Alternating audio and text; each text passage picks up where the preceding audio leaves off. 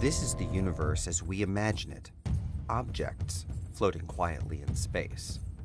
This is the universe as scientists think it actually behaves, objects in space affected ever so slightly by gravitational waves, ripples in space-time, caused, for example, by the merger of two black holes.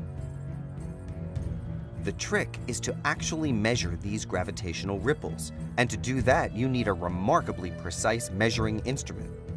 You need an atom interferometer.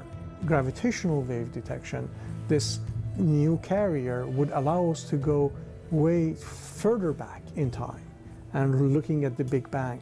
It really increases our knowledge of cosmology. Theory says these ripples form when big objects like galaxies and stars move in the universe. Long since predicted by Einstein's general theory of relativity, they've never been directly detected. Optical interferometry, that is, visible light measurements, could do the job, but previous mission concepts were very expensive. A ground-based observatory called Advanced LIGO may one day detect gravity waves. So why atom interferometry? Mind-boggling precision.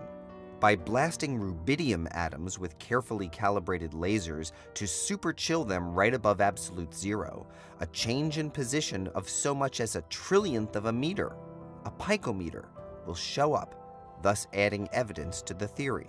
So, cutting-edge science or whiz-bang technology? Both, it turns out. Atom interferometry may be the best way to probe some of the most essential questions in astrophysics. But the new tools being built by the Goddard Space Flight Center and Stanford University will have other applications too. For example, they could more precisely track speed, orientation, and inertial changes in one of these, or help NASA scientists figure out what asteroids like this are made of.